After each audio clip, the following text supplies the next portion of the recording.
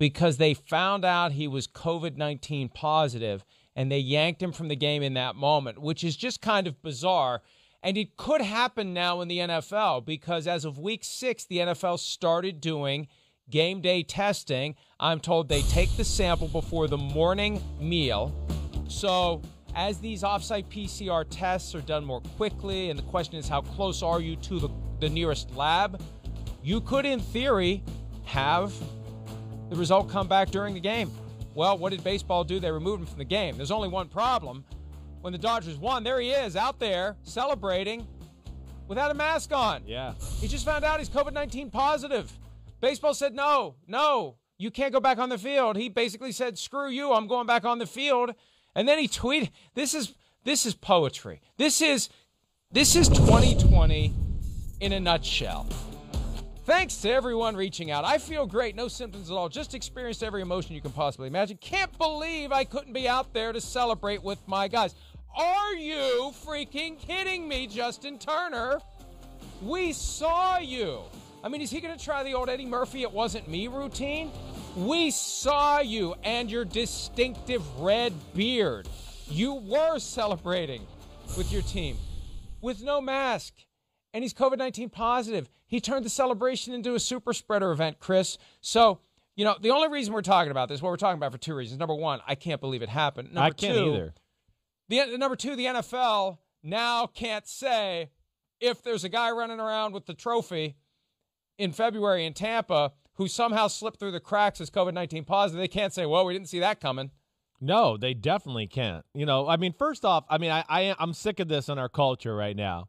Like acting like I'm an idiot. I'm sick of being disrespected that way, to where it's like, yeah, don't believe what you saw on TV. I'm going to tweet something out, and now that's the truth. You didn't really see the truth. Like, what? Stop playing me like a dummy, whether it's Tom Brady and what down it is or this or other things that go on. You're right. It's Bruce Arians. Tom Brady had nothing to do. Tom Brady had nothing to do with this. It's the new fad of the world. Like, yeah, I'm powerful and, a big deal. And you got to take it for what I say. Screw anything you saw in the evidence there. What? Get out of here. Like, don't insult my intelligence. That's stupid. It makes me not want to root for you ever again with that kind of crap. All right? And then... I don't know, Mike, how did that happen with them being in a bubble? And how did they let that go down? Did the rest of the team know that they were sitting there and he was COVID-19 positive and celebrating with them? I mean, that just, to me, is astounding. I fell asleep in the 8th inning, so I didn't see all of it go down afterwards because I would have loved to seen the reactions of guys around him, and were they like a little reluctant to hug him and stuff? I would have loved to have seen that, but I don't know. I can't speak to it right now. I saw some clips of him hugging guys in the dugout. He had a mask on. And then there's a photo of him without the mask and video of him without the mask and kissing his wife, girlfriend, whoever it is. I don't follow baseball enough to know, but I assume she's aware of the fact that he's COVID-19 positive, or maybe accepts the fact that she is too. But that's the thing. How does it infiltrate this bubble? And how many other guys are currently in the incubation period? Because they were around him. He's positive. He was shedding virus all day. And see, this is another sad commentary on where we are right now. People are going to be mad that we're talking about this, Chris.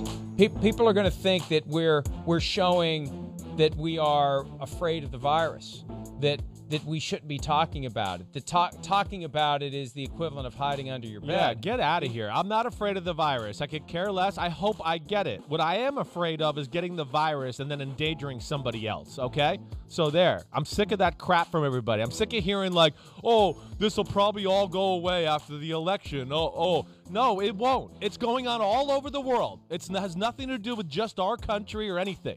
Like, everybody get over it. These stupid talking points. By the way, Dave Roberts to the left of the player. He's a cancer survivor. Jeez. And there he is with no mask on whatsoever. I'll tell you how little I pay attention to baseball. I've already forgotten the guy's name. Is it Justin Hunter? Is that it? Turner. See, yeah, I don't know. Yeah. I never even heard of the guy until last night. He's a good sorry, player. I don't watch baseball. Yeah. I'm all in with football. I no longer care about baseball, and you can be mad at me about that. This is a football show. The only reason we're talking about Justin Turner, is it Turner? Turner. Justin Turner did something selfish and stupid, and baseball let him. And the lesson to the NFL is you better be damn sure as you get toward your postseason games, and specifically the games where there will be major celebrations like the AFC Championship, the NFC Championship, the Super Bowl, you better be sure that no one's getting through the cracks who shouldn't be getting through the cracks. And also, we may be getting to a point where there could be a guy who is yanked from a game, a night game, because the results from the morning PCR test have come back. And I'm asking the NFL, what would you do in that situation? Do you just let it all play out, or do you reach in and say, you, out? That'd be interesting. You know, I would think they'd have to yank him out. But, I mean, again, we saw Stephon Gilmore have it and whispering into Patrick Mahomes' ears, and he didn't get it. So, but, yeah, that's very risky to take that chance to leave him out there. I know that. Hi, I'm Mike Tirico, and thanks for watching. Make sure to hit subscribe for the latest news and highlights from NBC Sports.